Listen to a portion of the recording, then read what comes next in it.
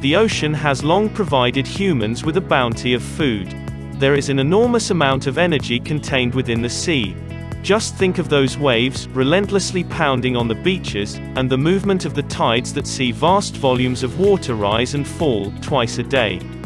Imagine if we could harness that energy to power our homes and cities.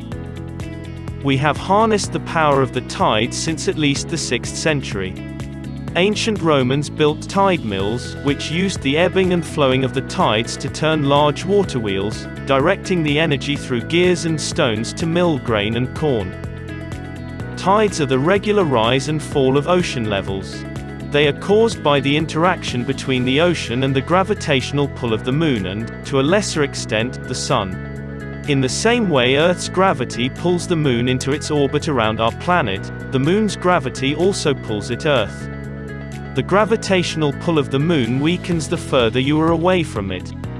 It's at its strongest at the side of Earth closest to the moon, weaker at Earth's core, and is at its weakest on the far side of Earth.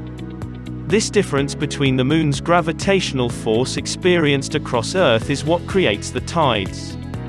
Presently, we mainly use two main forms of tidal power technology to generate electricity. That are, freestanding tidal turbines and tidal barrages. In the case of wave energy extraction, ultimately, it is solar energy that starts the process, as it is differences in air temperature that cause wind.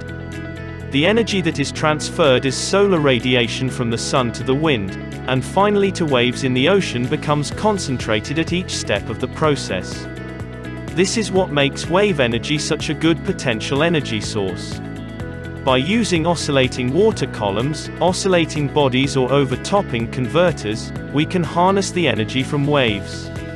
A beguiling array of wave energy devices, tidal turbines, and coastal barrage proposals are in the works to meet humans' energy needs, but the prospect of them competing with wind and solar power is a distant one indeed. That's because the realities of designing, building, and deploying these devices are incredibly complex. Ocean energy device costs remain extremely high because there are no benefits of manufacturing at scale. Each device has to be painstakingly designed, constructed, and tested in laboratories, then turned into prototypes to be tested in actual ocean waters. The motion of waves is affected by surface winds, weather, and local topography. Wave action is highly idiosyncratic and difficult to capture reliably. Furthermore, an ocean energy device that works great in one locale might be terrible in another, making it difficult to develop a standard design. Any large mechanical device placed into an active ocean ecosystem is going to be problematic. Spinning blades may injure or kill aquatic species. A coastal barrage for tidal energy might upset an entire estuarial ecosystem. Mechanical devices also can leak lubricants and emit noises that make trouble for fish and aquatic mammals. Devices strong enough to convert waves into energy typically require the strength of metal alloys. The trouble is that salt water is so corrosive to tough, economical alloys like steel. That requires an extra level of care at the design, construction, and installation phases to fend off the effects of corrosion.